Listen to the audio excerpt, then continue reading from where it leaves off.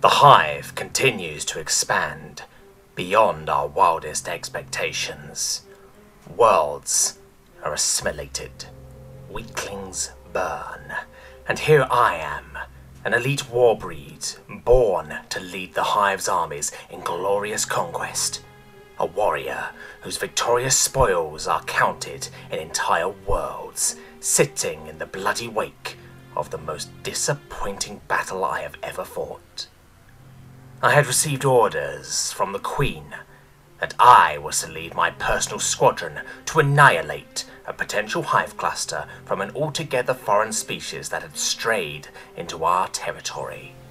Naturally, I accepted with the utmost loyalty and glee, joyous in the prospect of wetting my blades on the blood of worthy enemies. I set out immediately with my squadron to the coordinates listed in the report. Soon after arrival in the sector, my lookout spied the foreign object, and we sped headlong into combat. The exterior of the hive cluster in question was smooth, rounded, subtly reflective, and marred with colours whose shapes we could discern no purpose from. It was a substance we soon conjectured to be a form of polished chitin, not too dissimilar to that which yielded our own transport breed. Regardless of his shell, I knew we had a glorious duty to perform, and I commanded the mine driver to bring us in for a headlong assault. The mine driver commanded our transport breed to envelop the hive cluster with its forelimbs and take it into its jaws. Once inside its oral chamber, the transport breed's proboscis was put to work, slowly dissolving the chitin of the hive cluster with an acidic solution. The substance and its method of delivery had only been recently added to the sequence of its breed, and they were something I was all too willing to use. I assembled my squadron and waited, ready and eager to show these upstart weaklings the glory of the hive. It took some time, and the smell was noxious, but before long the cluster's armor gave way, and the path was clear for battle. We charged into the wound, hoping for the kind of battle that would circulate the all-mind back at our native hive for countless generations to come. Instead, we found an empty cavity. It was smooth and made of the same shell that coated its exterior. White, bioluminescent light spilled into every corner from rigid sacs embedded into the ceiling of the hall we entered. More illegible markings were visible on every surface. It was in this moment that I realized that said marking may in fact have a purpose, but what, I could not discern. My squadron followed me as I raced down the corridor, and we soon came into contact with a blockage of the same material as seemingly everything else on this queen-forsaken vessel. I ordered the mind driver to seek out my location with the proboscis, and I had my squadmate direct the tip to the blockage. A hole was soon burned through. Bang! The sound of an explosion ripped through the air, and the top of the transport breed's proboscis was pierced by an unseen force. I ordered a squadmate to look through the hole, and when they did, the head was promptly torn asunder by another unseen force. I presumed the same. In this moment I grew furious. Who were these lowly creatures to not only cower behind a shield, but to deny us the glory of true combat by tearing us apart with this thing of theirs? It was no matter, however, for if they were not to fight us of their own volition, then we would force them to. Luckily, the proboscis was still functional, given some rudimentary clearing of viscera, and it was put to work melting the blockage. But I didn't have it melt right through the surface, but rather most of the way through, leaving only a sliver of material remaining to keep it held together. As this process was undertaken, I heard from the other side of the blockade the sound of what I conjectured to be the upstart species encroaching on our rightful territory. They were shrill and unceasing. I wished in the moment to drive my blades through them, if only to make them cease their wailing. Luckily, we soon heard no more of the creature's noise, and we were left to work in peace. Soon, though, my stratagem was completed, and the shield was held together only by a thin sheet of chitin. The bulkiest of my squadron, alongside myself, packed ourselves tight and crouched low ahead of the remainder of my forces. And upon my command, we, in unison, charged the blockade with all our might, and it shattered and fell to the floor with a mighty thud. We were in. The defenders killed another of our number with their unknown methods, wounding 2 more, but were quickly slain, in return on the tips of our blades. Their flesh yielded easily, as they lacked the exoskeleton plating we enjoy. The battle was over in a flash. The rush of combat having passed, I took a moment to study the pair of creatures daring enough to intrude in our territory. They were larger than I, and with only 4 limbs in comparison to our 12. Their bodies, hidden beneath layers of fabric, as was typical of less hardy races, were coated in a spongy flesh that offered little to nothing in protection. They lacked in anything that could have been considered competent natural weapons. No blades or horns or sharp mouthparts could be seen. We noted that they were covered almost completely in fine hairs, but they lacked the rigidity that made ours so effective as sensory organs. All in all, this race appeared to have no evolutionary advantages or purpose, seemingly in all areas to be bred fit for little more than fodder for the hive. Curiously, they carried on their persons, a tool made of the same kind of chitinous material that surrounded us. In exploring it, my squadmate accidentally discharged it into the already wounded leg of a soldier, severing the limb completely. In that moment, I understood what had killed my subordinates. I ordered that the devices be brought in for study at our native hive, along with the bodies of the defenders. There was more vessel to explore, however, and I would not rest until every nook and cranny was thoroughly explored, and every single one of these primitive, useless beasts snuffed from existence. We scoured every corridor and every corner of every chamber we came across, finding nothing. That was until we returned to our original entry point and looked past the battleground. I suspected that there was something behind the defenders, but I was damned if I would not be present for it. I had the soldiers standing by move out of the way so that Proboscis could make his way through, and began the same process of melting the obstruction. Once we burned through, we once again heard that same grating wail and chattering in a tongue we neither understood nor cared to understand. This time, I was determined to snuff out the noise permanently.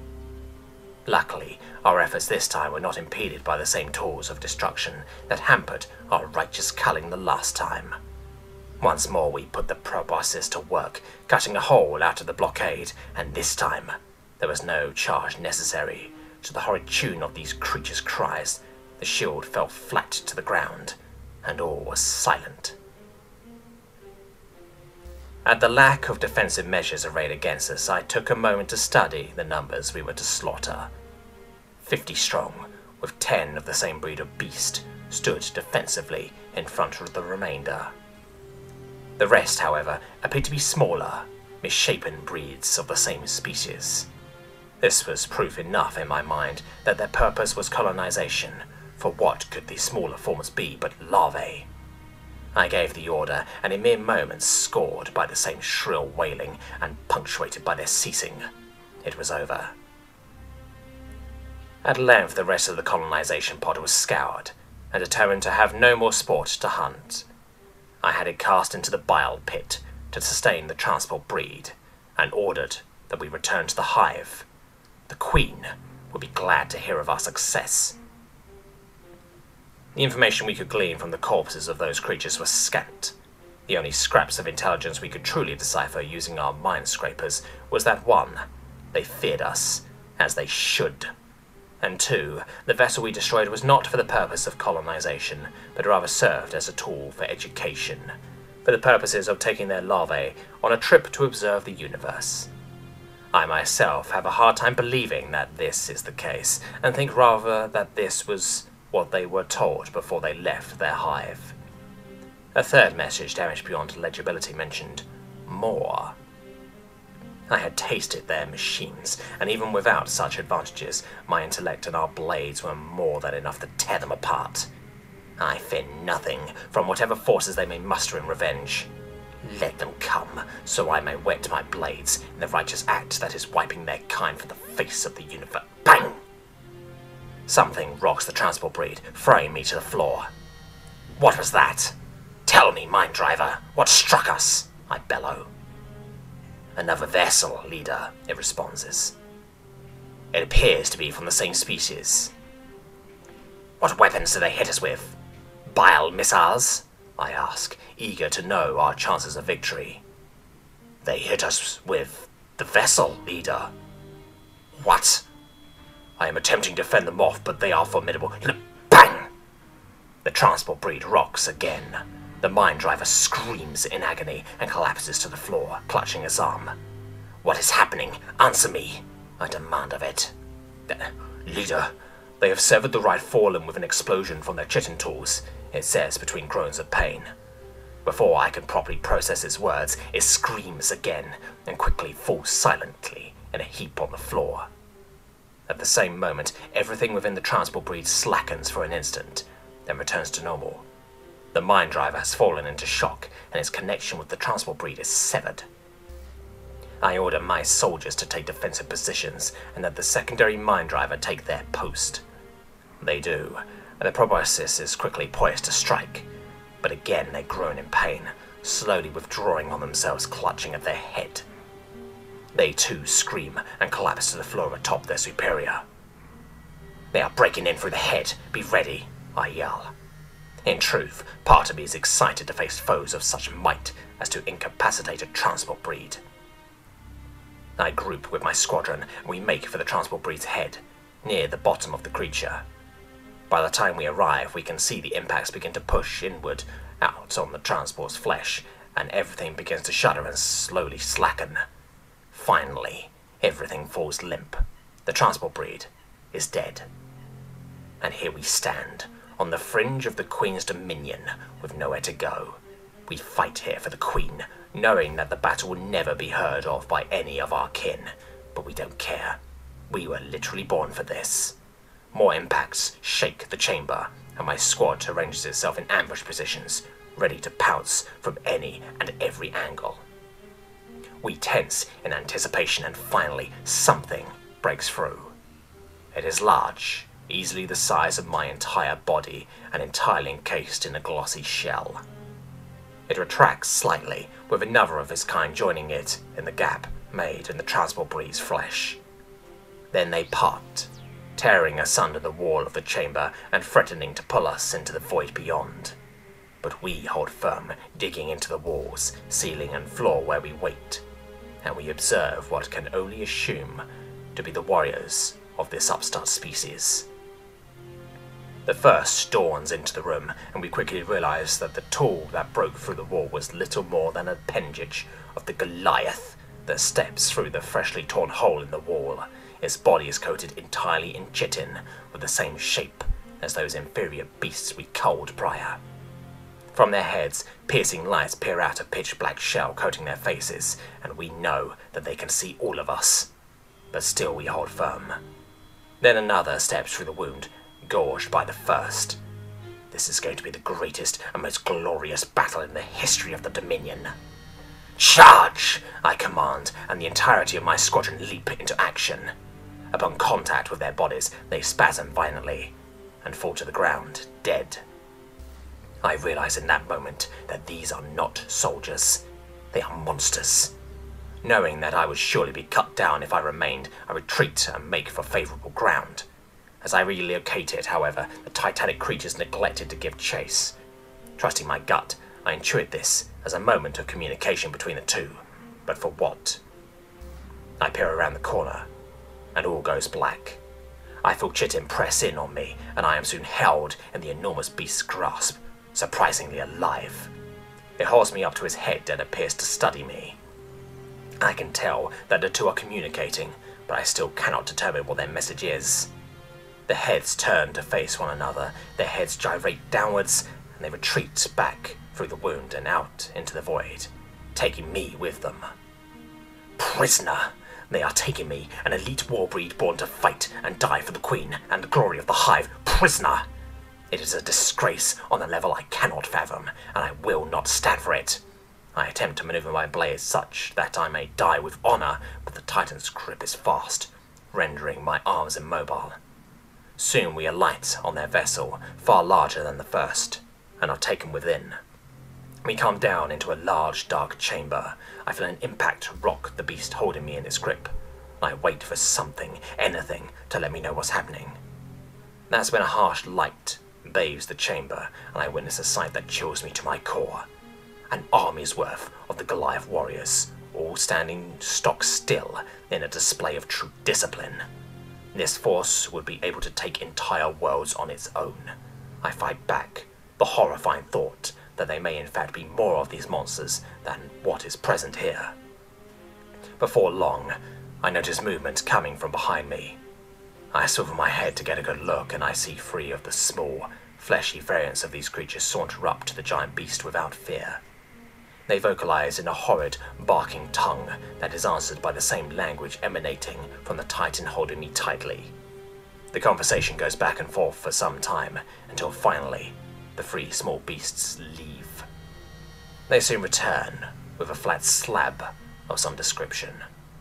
One of the small ones bark again, and I am slowly lowered to face them. Their hideous faces contort as they study me. I sling curses their way. I want them to know exactly what I and the rest of my kind thinks of them. Then, they produce a small instrument with a long stinger on the end. I squirm in a vain attempt to avoid its prick, but they inevitably drive the point into my neck. They retract it without killing me, and I begin to laugh at this display of ineptitude, especially in comparison to their prior efforts in death-dealing. But then the room begins to spin. My thoughts grow fuzzy, and I begin to swoon. The last thing I see before I pass out are the 3 disgusting faces bearing their mouthparts. Pain, excruciating, mind-raking pain courses through my body. I awake. I look down to see that I am strapped to the slab I saw them bring into the warrior chamber, and that I am disemboweled. I squirm and writhe against my bonds, but to no avail. Then I feel a sharp, burning pain envelop the entirety of my head. I scream in equal parts agony, anger, and utter terror, and pass out again, unsure of my future. Forgive me, my queen. Cycles passed, and the squadron was nowhere to be found in any of the hives in the queen's dominion. She debated sending out another squadron to cover for the obvious abject failure of the first, when she felt a blip in her mind. A transport breed had returned, of the same biosignature of the squadron she sent out. She relaxed, safe in the knowledge that her task was completed. But she felt something, a disturbance in the mind of the war breed tasked with leading her forces, as though it knew its actions weren't its own. It was akin to the odd feeling she got from the transport breed, as though it were travelling not on its own power. She rationalized this as the result of bloody combat, and relaxed. Within minutes, the war breed in question made its presence known in her egg chamber. It appeared haggard as it stumbled towards her, clutching at its stomach, taking as much care as it could in its hobbling not to come into contact with any of the innumerable clutches of eggs strewn about the chamber, the embryos writhing inside of their translucent shells, looked over by drones bent only to that purpose. Sentries quickly moved in on the war breed, bound by their very physiology to defend the queen and her eggs with every fibre of their being. Soon they had the intruder bound and began to lead them away. The chamber's fleshy walls quivered rhythmically, sending a clear message to the guards. "Seat them with me," it meant, the queen speaking through the chamber. "I wish to speak with them." The guards understood and led the war breed to a sack just outside the egg chamber.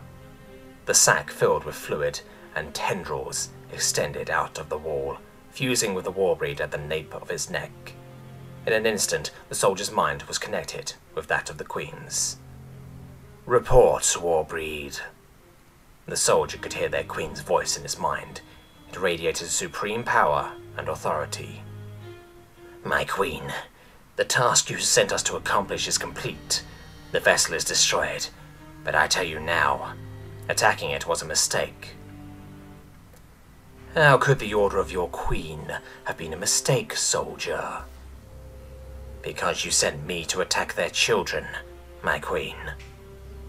The children they sent to colonize our territory. I will not stand for this insubordination, soldier. You made an act of war, and they respond in kind. Then, suddenly, its mind seemed to spasm, forcing it to speak in a tone utterly alien to its kind. You don't kill kids, you fucking bug. In the instant before the nuclear device implanted in her warbury detonated, the Queen realized what had been troubling the soldier. The hive was engulfed in nuclear fire faster than any of its inhabitants could comprehend, and it was no more. All that remained was a field of fleshy pulp and ash floating in the void, a monument to the righteous and vengeful wrath of humanity. Eventually, the hive passed into memory, then into legend, and before long, it was completely and utterly forgotten.